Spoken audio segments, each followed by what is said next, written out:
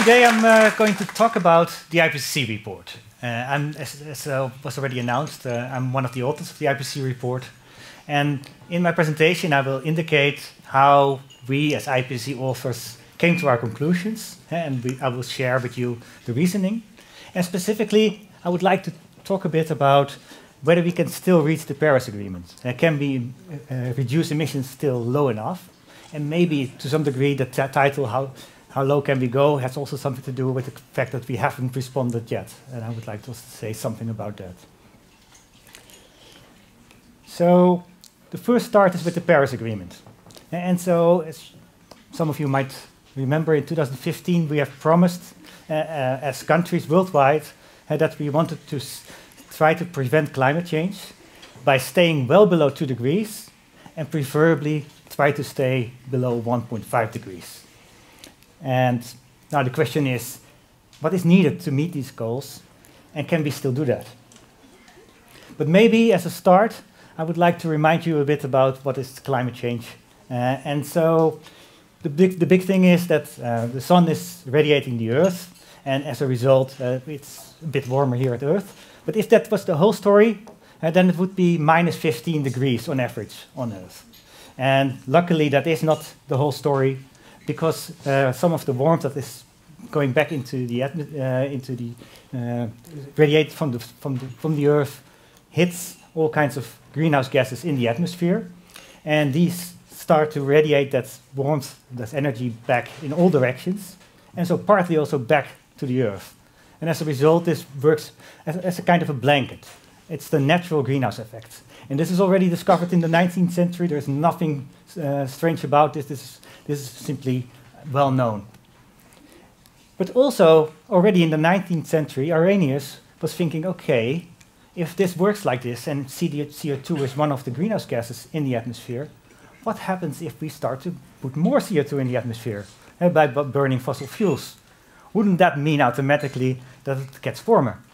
And so, by the end of the 19th century, he published this famous article where he said there's also this anthropogenic enhanced greenhouse gas effect.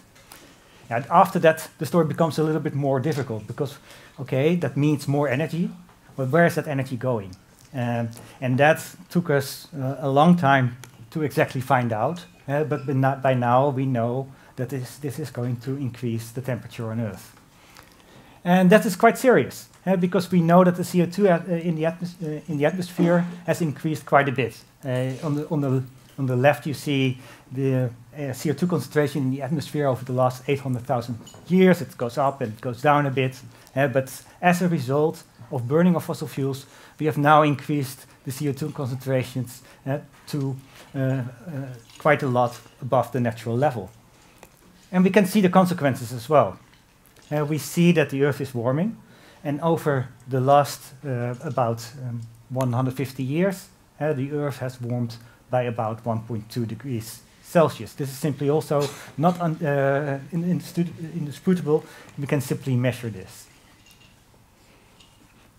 And as a result, we see also all kinds of climate impacts. I just had to get some headlines of this year, but climate change linked to Pakistan floods, study finds this summer. Limburg flooding last year caused by climate change, researchers find. Climate change made India heat wave 100 times more likely. And so we are experiencing currently climate change, and the world is rapidly becoming affected by climate change. So what is the cause of this? This is the CO2 that we are adding to the atmosphere and the different sectors that are emitting CO2. So partly it is related to energy production, directly the CO2 emissions from mining and from refineries. A big share is coming from electricity production. We have buildings, industry, transport, agriculture as well, land use change. And we can add to that actually also the fact that there are two other greenhouse gases, which are methane and nitrous oxide. And then the picture becomes quite clear. The emissions are associated with many things that we do as humans. It's associated with the way we live, the buildings, our buildings. It's related to the goods we consume and that we are produced by industry. It's directly related to the way that we travel. and it's also related to our food. To basically everything that we do is at the moment creating greenhouse gas emissions. And so getting rid of this stuff means changing more or less everything. So if we try to understand how this works, we have to understand this whole chain of events coming from human activities to energy, to emissions, to greenhouse gas, to climate change, and to impacts. So we have to follow that whole causal chain. But not only that, we have to see how this develops into the future. We have to see how these relations work in time. If I build a coal power station now, that power station is going to be there maybe for 40 years or so. And so somehow I have to take that into account. I have to account for geographical relationships. So if I, in Europe, make a policy on bioenergy, and that bioenergy is produced somewhere, it might mean that there's in South America bioenergy produced, which could lead to deforestation. And so also geographically I have to understand everything. So that means that at some point in time it becomes a little bit too difficult to do everything with your head. And that's why in climate science we basically use quite a lot of models. And that we're not doing that because we feel that we can predict the future. The next US elections or a war somewhere makes the future completely different. But we can use these models to explore pathways and to understand a little bit the dynamics of how things work. And basically we have three different areas where scientists are using models to try and understand how possibly the future could evolve with respect to climate change. There is one set of scientists that are looking into how will human activities evolve into the future, what kind of technology choices do we have, and how does it affect emissions. There's a second group, which are meteorologists, which are looking into if there are emissions, how does it lead to climate change. And so they build these very large physical models. And finally, there's a whole group of people, mostly ecologists and geographers, that try to understand, okay, if the world gets warmer, what are the consequences of that? And are those acceptable or are those threatening? And so we have these three areas of research. My own research is mostly on the left side. And so that's what I'm trying to do, trying to make scenarios of future human activities and how that leads to greenhouse gas emissions. So now focusing a little bit on what comes out of that. This is the development of greenhouse gas emissions on the left. So that is CO2, nitrous oxide, and methane combined, and CO2 in the middle. Now CO2 is by far the most important greenhouse gas. First of all, because it's in volume very large, but secondly also because it's very long-lived. So if we put CO2 into the atmosphere, part of it will stay there for centuries. And so that's why we also focus mostly on CO2. So this is the historical projection. So we can see that since 1970, but also before, greenhouse gas emissions have been constantly rising. There are some dips with crisis. The latest one is the COVID dip. You can see that last blip in the end. But by now, in 2021, we are simply, unfortunately, back to the emission level of 2019. So the next thing that we do is try to develop scenarios of how things might evolve. And so we're telling stories with computer models about what would happen if people would continue to rely heavily on fossil fuels and economic growth would be relatively fast. Or what would happen if there would be some kind of a shift. And maybe population growth is fast or slow. And so we make all kinds of projections, and that's indicated here. These are projections in the absence of climate policy. So these are basically projections that we make where we describe the world as we saw it in the last decades. But still, there's obviously a huge amount of uncertainty. In the IPCC report, we also added a second set of projections, which are basically the best estimate of what would happen if countries would actually implement climate policies. And so we made a database of the 6,000 climate policies that we could find in different countries, and we made our best estimate of what those would mean. And that resulted in the red line, and also the uncertainty range that is around it. We asked different modeling groups to estimate what the effect is. That's why we have an uncertainty range. But basically it means that if countries start to implement the current climate policies, emissions would more or less stabilize. That's already a little bit less than the projections that we originally had for what would happen if you simply continue as we were doing historically. But I will show that this is clearly absolutely not enough to reach Paris or to really prevent dangerous climate change. But so the basic story is current policies, more or less stable emissions. So if we now would like to understand what that would mean for climate, we can run these large climate models of the meteorologists, but I can also do a little trick. And the little trick is I simply look into the IPCC report and I look up all the projections that have been made by these models, and I plot the cumulative CO2 emissions, so that's the CO2 emissions that is put into the atmosphere, against the temperature output that these models produce. And actually you can see that all these models are in agreement pretty much. And so there are models that are a little bit more sensitive, so they would be on the upper side of that pink plume. There are also models that are a little bit less sensitive. They would be on the lower side, but we basically more or less have a strong agreement among the climate scientists of how this system works. And in principle, the more CO2 you put in the atmosphere, the warmer the Earth gets. Now that graph is very handy to have, because what we can now do is simply calculate the integral under that CO2 emission curve in the middle, and then we know how much CO2 is emitted, and then put it into that graph. We can't start at zero, unfortunately. We have to start at the point of 2,200 gigatons of CO2 that we have already emitted into the atmosphere in the last 150 years. So we have to add to that. But then we can take this 40 gigatons of CO2 from being stable, multiplied by 80 years, and then we can calculate how much climate change that will cause.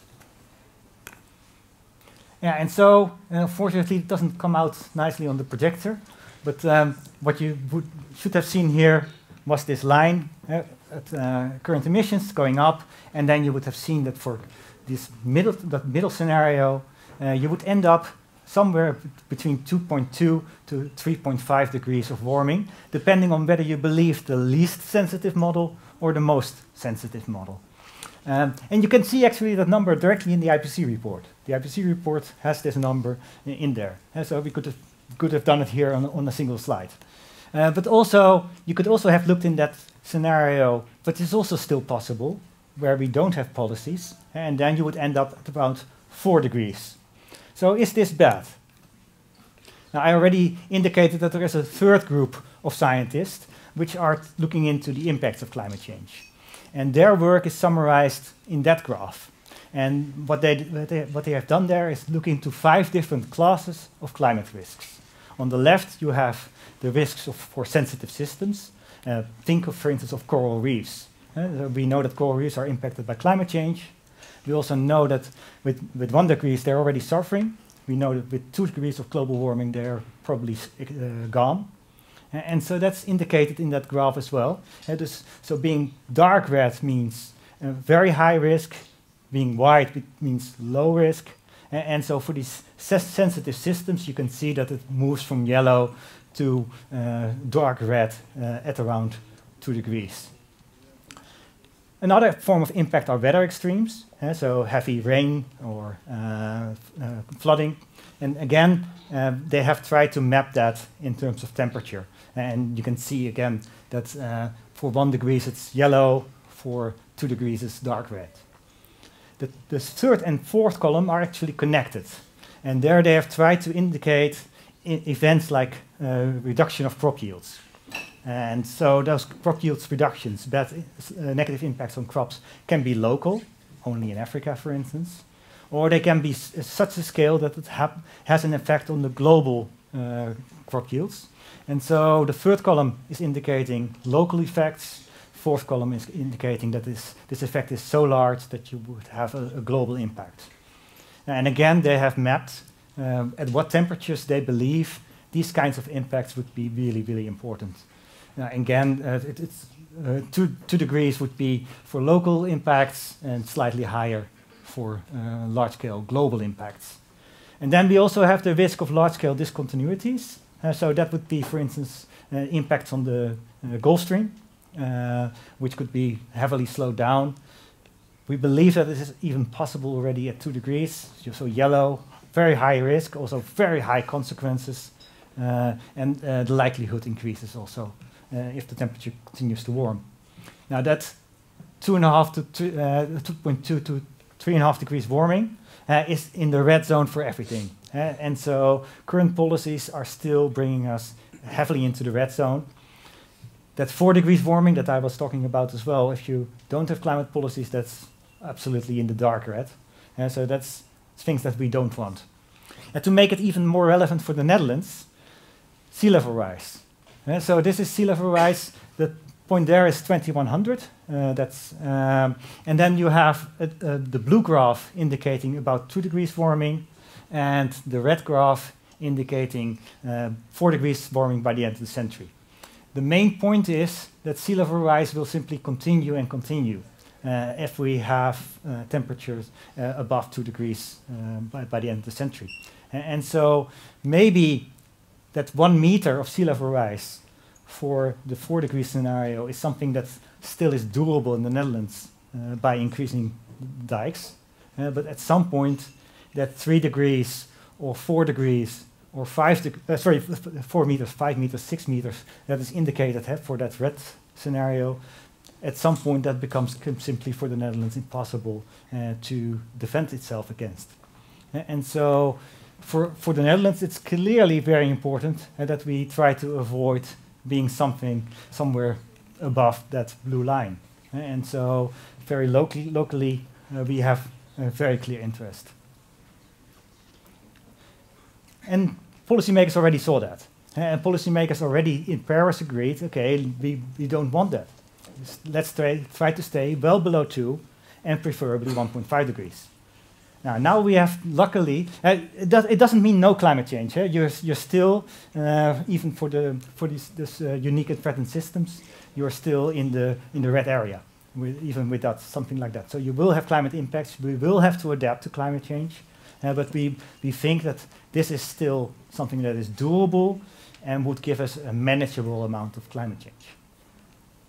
So now we can use exactly that same graph that I had before to determine how much CO2 can we then still emit if we want to meet those goals.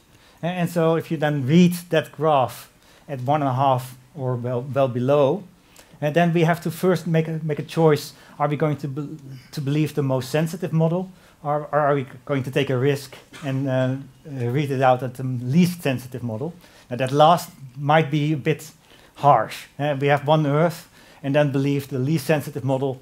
That doesn't feel very right. And so what we have done is actually say, okay, let's make sure that we are right in at least 2/3 of the models. And so we read it out at this 33rd percentile. But that is still dubious, because you're still somehow a little bit gambling with the planet. But okay, this is what we have done. And so we get for 1.5 degrees, we get then a 400 gigatons of CO2 carbon budget. And for well below 2, if we take that at the 66th percentile, we get 1,000 gigatons of CO2 carbon budget. And now I'm going to put those numbers into perspective, because it is really not a lot. And I'm going to compare these numbers to that graph. And what I'm showing here is 400 gigatons of CO2. Because the current emissions are 40 gigatons of CO2. And so it's 400 gigatons of CO2 is about 10 years current emissions. So if we would continue in that stable line, within 10 years, we simply have reached the 1.5 degree. So if we act as we're currently doing, by 2030, we would be at that 1.5 degrees. Alternatively, if you go down linearly, it means that you have 20 years. So by 2040, in principle, you would have to be at 0 emissions. That is really fast, because most of the power plants we build are meant to last at least 40 years. So basically it means we have to build from now on everything carbon-free. And even then, we have to prematurely get rid of some of the existing fossil fuel infrastructure. So this is a tough call. Could we have done much better? Yeah, we could. This is also 400 gigatons of CO2. If we had acted after the third IPCC report, I believe it was published around that time, and simply had already believed the science at that time, this is the pathway that we could have followed, and simply a very smooth pathway down. So we put ourselves as humanity in a very dire situation. By simply not acting, we made the problem way worse than it already was. So that is also a wake-up call for if we continue on that pathway, we simply are going to make that slope steeper and steeper and steeper. Yeah, so there is a little bit of additional hope, which could help us a little bit, which is that there is also a way to get CO2 out of the atmosphere. First of all, by planting forest. And so therefore this helps a bit. There are other possibilities. There are technologies where you take CO2 from the atmosphere and would store underground. You could also, for instance, have bioenergy and then combine it with CO2 capture and put it underground. And so there are different ways where we can get some CO2 out of the atmosphere. But that is really not unlimited. And so there is a limited amount of land where we can put forest. There is a limited amount of land, if any, where we can grow bioenergy. And also the amount of CO2 that we can store underground is not unlimited. Moreover, if we really go well past that 1.5 degree and then believe that we can come back by all kinds of negative emissions, yeah, that means that we have at least temporarily overshoot the target and will have those impacts that are associated with higher temperatures. So you don't really want to go that way too much. But it gives a little bit of additional freedom. And so if you run the models of IPCC and you ask them, give me a scenario that leads me to 1.5 or give me a scenario that leads to well below 2, this is the answer that these models give. So they have now combined all kinds of technologies and behavioral changes, and as a result, resulted in these two pathways. Again, the colors don't really come out nicely, but what you would have seen was two funnels, and one is associated with 1.5, the lowest one, and then the slightly higher one that's normally purple is going to well below 2. So they reach net zero CO2 at a certain point of time. And so the 1.5 degree scenarios reach net zero at around 2050. But what they also do is they reduce emissions already by more than 40% in 2030 globally. And they start peaking emissions before 2025, more or less immediately. The well below 2 degree scenarios, they give a little bit more room. And then maybe at 2070 we can be at net zero.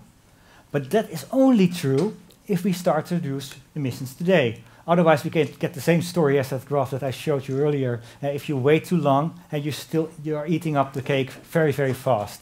And then at the end there's only a small bit of cake left. So in both cases, act very fast now. Emissions reductions in 2030 somewhere between 25% globally and 40%, and then reaching net zero by the middle of the century. So the question is, how do we get there? And we can use these models as well to get an idea of that. And so the models will try to find a combination of efficiency improvement, trying to reduce demand for energy, demand also for biomass, food and timber, which can be done by technology, partly, by insulation, for instance, and by lifestyle change. Then, obviously, we can also try to make energy more carbon neutral. We can produce energy in ways that doesn't create CO2 emissions. Renewables are a way to do that. And there at least there is some positive news. I have plotted the cost of solar panels and wind power on that graph, and they decreased rapidly. And so by AR5, that was the last report that before the current one that was published in 2014. We as IPCC still wrote, renewables are very attractive. They can provide electricity at no emissions, but they are a little bit more expensive than fossil fuels. By now we have to write simply that they are often cheaper than fossil fuels. And so that made a huge difference, the cost reductions that happened there.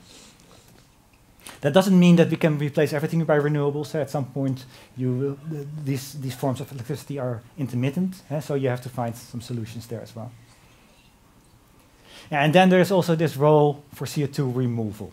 And we have to decide as a society how much we want to rely on it, but it probably should be part of the picture simply because we are now so close to that 1.5 degree target that there is almost no other way to also have some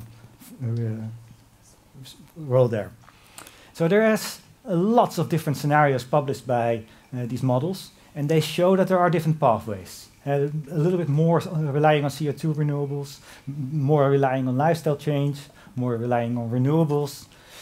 But maybe now I would like to step a few steps behind and look simply at a distance to those scenarios and see whether they more or less tell a similar story. And they do. We know that a response strategy to climate change always consists of the following elements. So first of all, there's a major role for limiting demand. If we don't do that, we simply can't really cope with all kinds of supply side changes with renewables. At some point, simply demand needs to not to grow as fast as under baseline projections. And this can be done by, as I said before, a combination of technologies, efficient technologies, and possibly lifestyle changes. And then renewable energy plays a major role, simply to benefit from the fact of all those cost reductions. And so our main first target should be to make sure that electricity supply becomes neutral. And that is partly based on renewables, partly based on other things. I'll come back to that. But if we are able to get electricity supply neutral, it also means that we can try to benefit from that by, in all other sectors, trying to make things electrified. Because you benefit from the fact that you would be producing electricity at net zero. So going from fossil fueled cars to electric cars is very attractive in all kinds of industries. Trying to move to ways of using electricity makes simply the whole story easier. Now, as I said, renewables would not be the only solution. It doesn't always. There's not always wind. There's not always sun, and so you have to have some other backups in that system, which means could be batteries. At the moment, that is still not possible. So we have to think of other ways also of system integration. Maybe carbon capture and storage plays a role. Maybe bioenergy could play a role as well as a more reliable energy source. Nuclear power in some countries might be attractive to choose up to what governments would like to do. But you need to have something in that system as well, which would provide reliability. And then in end use, electricity can play a role, but not for everything. So currently for heavy trucking, for shipping, for air traffic, maybe also for very high heat applications in industry, we don't know how to do that with electricity. And so there are other options. Maybe hydrogen, maybe carbon capture and storage, maybe bioenergy again. Yeah, thank you.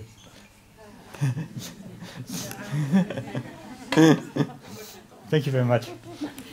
I will wait a moment still.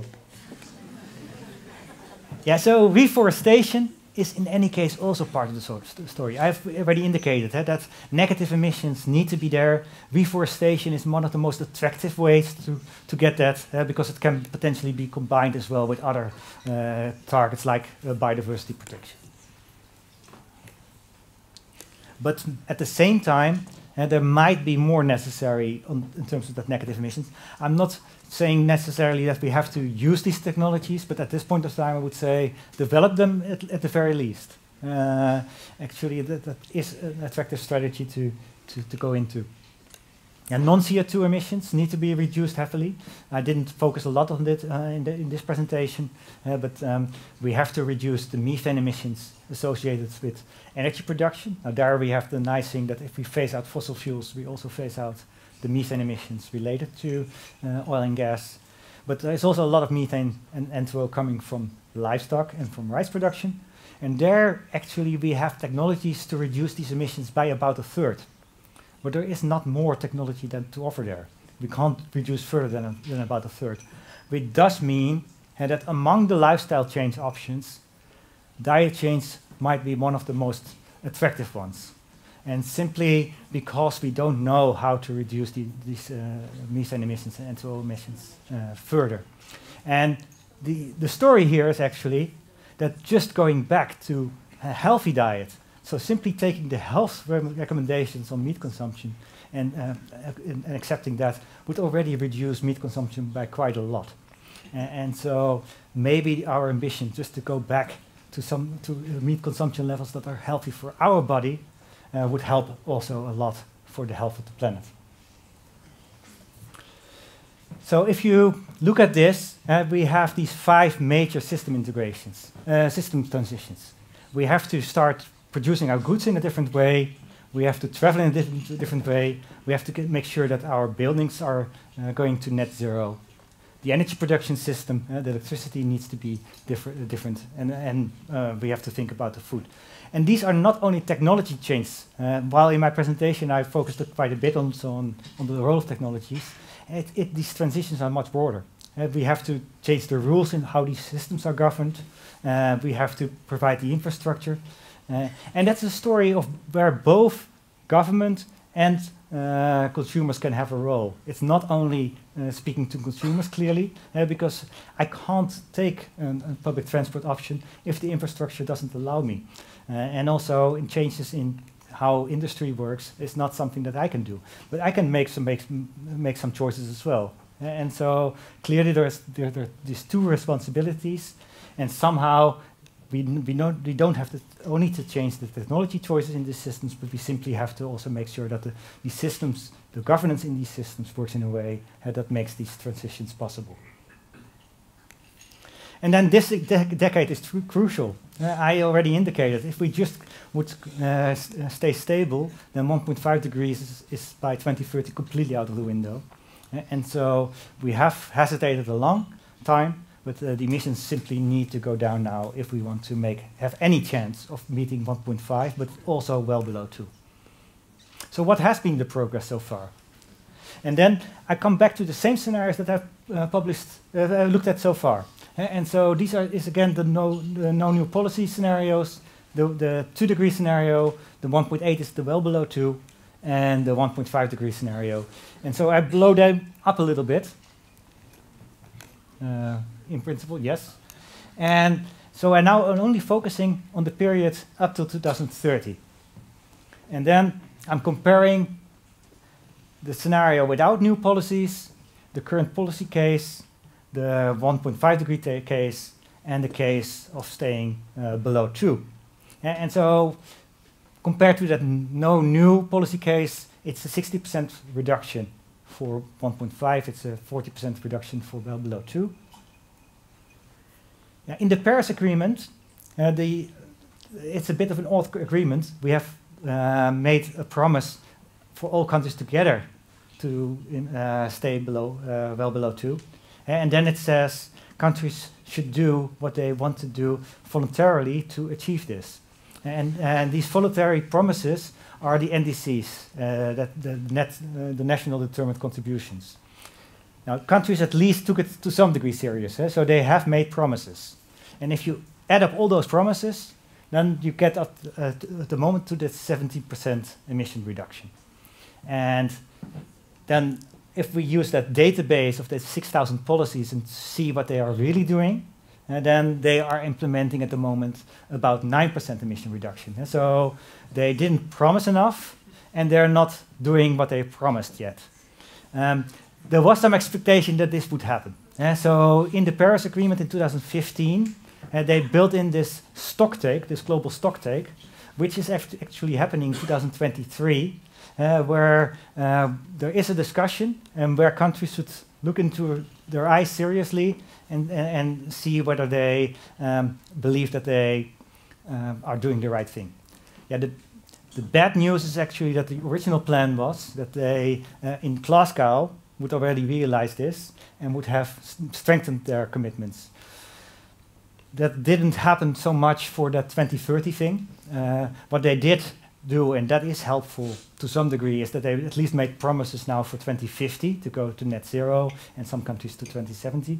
So there is, at least in promises, some progress, but it's clearly not enough. It's not nowhere near the things that we have to implement. And so the pressure should be really on these governments to, in 2023, take that stocktake much more serious. Because actually the next stocktake is in 2028. So that's clear that is way too late to make the change. So the change should happen in the next few years. Am I completely desperate? I see negative things. I see also at least some positive things, and I would like to share that. The budget is clearly almost depleted, and we have this ambition gap and implementation gap. At the same time, there are some positive things. We have seen these technology breakthroughs. It is remarkable that renewables are now at almost the same cost as fossil fuels, but also for electric cars. In 2014, the IPCC report said transport is maybe one of the more difficult sectors, and maybe we have to go to biofuels. By now, 2035, the EU has decided to really get rid of new fossil fuel cars. And so electric cars all of a sudden provided an option there. It's not the ideal option, and you obviously have to combine it also with public transport and other forms of mobility, but at least there is some help here. We have the net zero targets. Not enough, too late, but at least they are there. And that means that even countries like China have taken up some responsibility now, at least in terms of what they have promised. The IEA, this is the International Energy Agency, that was originally established to secure the fossil fuel demands from the OECD countries, to make sure that we had some power against the OPEC. That organization is now predicting the end of fossil fuels. And so there's also some changes happening there. And also the financial sectors, you see that, for example, the Dutch National Bank is warning against fossil fuel assets. So change is also happening there. So I deliberately didn't make the balance completely horizontal or being positive, but there is also some room of change, and you see it happening at the moment. So I've so far focused on the global scale. Unfortunately, one of the difficult things why we got ourselves into this trouble is obviously the different interests of countries. Here we see the emission developments of the world, USA, Europe, and China. And if you look at CO2 emissions per capita, you see that the USA is about 3 times the global average. EU is a bit above the global average. China is also above the global average. And then we have obviously a lot of countries that are below the global average still. If you look at the contribution of today of the OECD and the Russian Federation, just to count rich countries, that's about 1/3 of global emissions. So it's clear we can't solve the problem without also speaking about the other 2/3, which are coming from developing countries. But historically, 2/3 of the emissions came from from the OECD countries plus Russia. And so we get this big discussion with us asking them to help, and they indicating, yeah, but how did we get in this place in the first place? And can you at least solve your act first? And this gives pretty much the deadlock that we had for a long time in the negotiations. It has changed a bit with the net zero targets from India and China now. But yeah, this is still making it really, really difficult.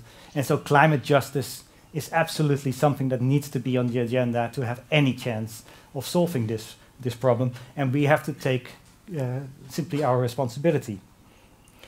Yeah, and so if we would calculate when regions need to be at net zero based on simply the cost, which is often done in these models, and then I already indicated that 2050 more or less globally at net zero, and then you see that all kinds of countries like US would also need to be at around that period at net zero, according to the scenarios. But that is maybe not fair. And so accepting that we had another responsibility might mean that we have to go to net zero earlier. And then copying in the Netherlands the same target that globally we have to be at net zero 2050, it might not be the way to go. Now we did take a full greenhouse gas target, not the CO2 target as the Netherlands, but clearly we have to move faster in the West than that global average to do any justice to the fact that we have a higher capability and historical responsibility. Yeah, and so maybe you want to be at net zero at 2040 and not in 2050. So for me, this is the summary. A rapid transformation is absolutely urgently needed now, simply due to the fact that we have waited so very long and all the risks that are at stake. I showed some of those on that graph on the impact, but it's clearly worth it. You can actually calculate also cost optimally whether it's worth it, and then you actually also will find out that even economically it's a logical thing to do and to reduce emissions as deep as we can. Paris would mean net zero around the middle of the century, according to the IPCC report, and I've showed you how you could easily derive that conclusion, and which countries somehow need to be going earlier. There are still ways to get there. We simply can achieve those targets by a combination of lifestyle change and technology change, and this decade will be crucial. There's also a long-term vision simply needed for those 5 crucial transitions. In the Netherlands, we had mostly made a Klimaatakkoord for 2030.